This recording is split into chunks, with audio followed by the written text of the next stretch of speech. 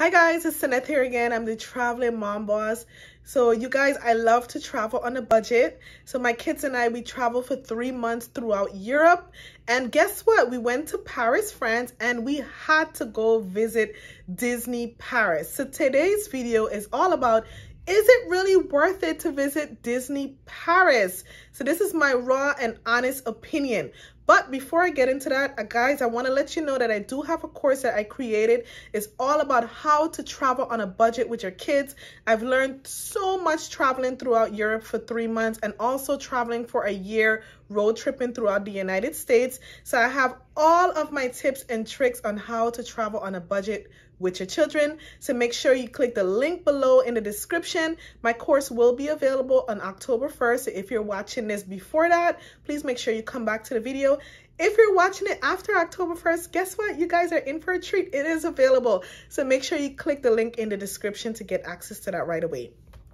So as I was saying, guys, is it really worth it to visit Disney Paris? And guess what? It is.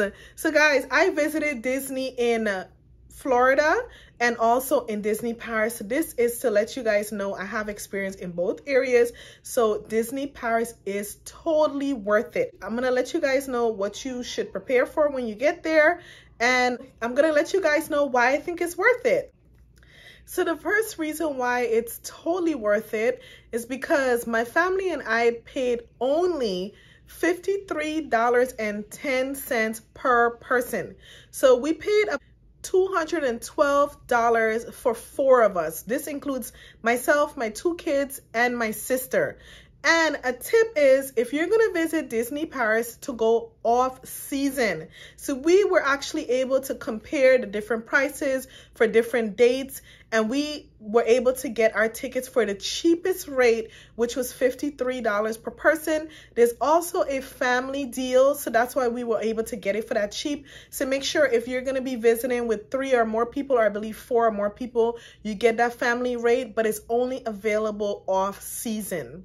So I think that's an amazing deal, because when we were visiting Disney in Orlando, we paid over $100 per person. That's a lot of money. So, I mean, every kid wants to go to Disney. So if you want to spend that much in America, it's totally fine. We jumped on board when we knew that we were only going to be paying $53 per person for Disney Paris. So it's totally worth it to pay that amount as a budget traveler. Another reason why I felt like it was totally worth it, because as a budget traveler, I had a $200 budget for the entire day for my family and I, and that's $200. As you know, Disney Paris is in Europe, so it's euros. So I converted the amount of money that I wanted to spend in dollars, which was $200, and I was able to stay on budget. So we actually brought along with us water, which is something I recommend, and snacks. And we also bought food in there. You don't necessarily have to buy food. You can just bring along snacks, sandwiches, and bring your water or juices. They allow you to take those things in with you. So I recommend, if you're on a budget, take those things with you. You can also buy food in there, which is what I did, because my kids, you know, they think they're fabulous. So we went to a restaurant and we got hot dog, french fries, and soda. The hot dog was really large, so, and it was tasty, and we didn't spend a lot of money on that. I think we spent around $10 to $15 per person to get that. And then I also got my kids like the little Mickey Mouse hats. One of them cost $16.99 in euros. The other one was $26.99 in euros. So I would say those were the most expensive things we paid for. So the food and the hats, and then we also got ice cream. So all of that combined was under $200. So in order to stick to that budget, you have to bring along extra water with you, because you are going to be walking around and it's hot. So you want to make sure you have liquids, because if you don't, you'll have to pay for it in there, and it's pretty expensive. I do want to let you guys know that Disney Paris is outside of the city center, so you do either have to take public transportation or you have to drive. If you're coming from in the city center, it's going to take about 1 hour on public transportation. If you're driving, it's about a 30-minute drive. Also, if you're going to be taking public transportation, the normal cost or the regular cost to travel within Paris is €190. But to get to Disney Paris, it's a totally different cost. So please keep that in mind, because we had that issue when we got there. We did not realize we had to buy a specific ticket to go to Disney Paris, and that ticket costs €7.60. Okay, so make sure you get the ticket that goes to Disney Paris. If you get the regular ticket, you're gonna have to go pay again once you get to the location to enter into Disney Paris. So once you get there, you're gonna see that you're at a train station, and you have to pay to enter that train station just to walk to the entrance of Disney Paris. We didn't know that, so we ended up paying a little bit more. So to save you guys extra money, make sure you get the ticket that takes you to Disney Paris, which costs €7.60. Another thing that I want to let you guys know about Disney Paris is that you do need to have a negative COVID test or a proof of vaccination to enter. We are in a pandemic, and I don't know how long this is going to last, but if you go there, you do need to provide those things. You cannot enter unless you have proof of a negative COVID test or a proof that you were vaccinated with a COVID vaccine. Also, a mask is required, so you definitely want to make sure you have one or two masks, because if you're traveling with kids, you know they lose it, they want to take it off. So make sure you have more than one mask when you enter, and make sure you keep it on. You can, of course, take it off if you're eating, but it is required to have a mask on. So to avoid being kicked out or being embarrassed, make sure you have your mask when you go to Disney Paris. So yes, it's definitely worth it to have that mask on if you're going to be having fun with your kids. I recommend, if you're going to Disney Paris, to go there early.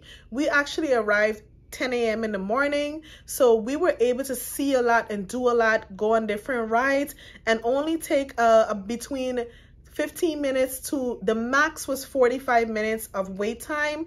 The 45-minute wait time was only around the time when we were leaving, which was closer to about 2 in the afternoon or 3. So if you go earlier in the day, you have a better chance of doing more and getting on rides faster. If you're traveling with kids, you know that they don't really have that much patience, so you do want to get there early so that the kids won't have to be on the long lines. I had that issue with my youngest one, who was ready to get off a line because she didn't want to wait for 45 minutes. And we were like close to the front, and I'm like, girl, we're almost there. Just 2 more minutes. So make sure you get there early so you can avoid having issues with your kids waiting too long on a line, because it's all about the kids, so you want to make sure they enjoy themselves. So guys, be prepared to walk, because it is a large facility or location, so be prepared to walk. We walked so much that when I checked my phone, it said that I walked 16,000 steps for that entire day, and we actually didn't even get to see everything. So I do recommend, if you're gonna go to Disney Paris, make sure you separate it into 2 days, because you're just not gonna be able to do everything in one day, especially if you're traveling with kids. I also recommend, make sure you have a map. They do provide that when you're entering the Disney Paris. Make sure you have a map. Also, make sure the GPS on your phone works, or if you're using some other device, make sure you have a GPS so you can be able to navigate the area. If you're having a lot of trouble, you can easily ask one of the staff. I never recommend asking someone else that's there just like you are, because they might give you the wrong direction. One other thing I want to let you guys know is that certain parts of Disney Paris is under construction. The castle was under construction, so when we took our pictures, we took it in front of something that kind of looked like a cardboard box. I'm not sure what it's made out of, but it was not the real castle. My kids still loved it. I still loved it, and we took lots of pictures. But do keep in mind that when you get there, certain things are under construction.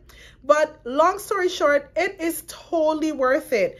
It's everything you would expect from Disney and more. Because of the pandemic, you cannot go directly next to the characters like Mickey Mouse, etc., to give them hugs, but you can take pictures about 6 feet away from them, so you can do the things you would normally do. It's just that you have to keep your distance, but it's totally worth it. Your kids are gonna love it, and you can be on a budget when traveling to Disney Paris. So you guys, thank you so much for watching this video. Please make sure you like, subscribe, and share, and please also make sure you check out my course that's in the description. I will see you on my next video.